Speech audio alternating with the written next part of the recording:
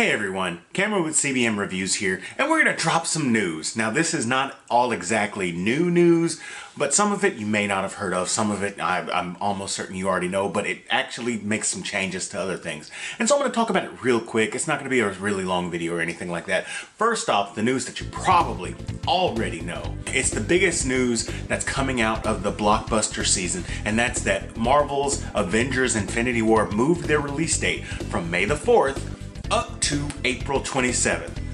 I think it's a fine move, although it's messing up my schedule. Now I'm having to pump out my videos sooner so that I'm on schedule, but that's not a big deal. We get to see it beforehand, and I think that they're doing this in order to keep any kind of leaks from coming out. Normally speaking, because of distribution issues or whatever like that, the movie gets released in England like a week before. And so us Americans, we have to wait in anticipation to watch the movie. And now it gets released everywhere at the same time. And I think they're doing that so they can finally release the actual name of the next Avengers movie, which is coming out next summer. And I think that it's going to actually be a spoiler for Avengers Infinity War. So I'm looking forward to that.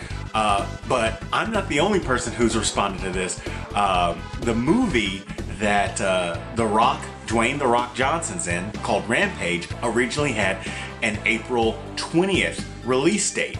And because they wanted to give themselves a little bit of a cushion, they moved their release date up a week. And so now instead of coming out on the 20th, it's coming out on the 13th. So now you get to have some early Rampage action. They're not the only ones that moved.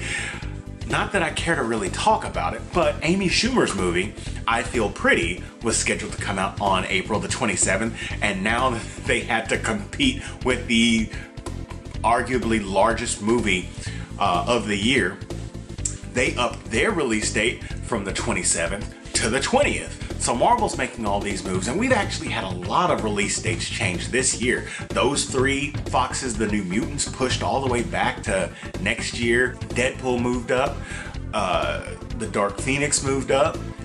And I normally don't see this kind of movement with release dates, but I'm okay with that for the most part. Somebody asked me, well, do you think they're going to move the Solo movie up to be in front of Deadpool? For those of you who don't know, Solo is coming out on the 26th, I think. The 25th to the 26th. It's coming out that weekend of Memorial Day.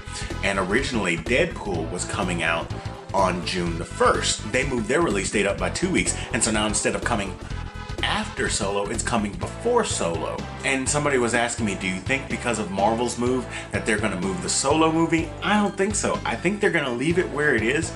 There's enough stuff going on with the movie that I don't think they need to cut the amount of time that they need to work on it. That's the news that I wanted to talk about. If there's anything that I didn't cover, let me know. Hit me a message or put it in the comment section down below. If you enjoyed this video, hit that like button. If you're new here, subscribe. As always, this is Cameron with CBM Reviews. We'll see you next time.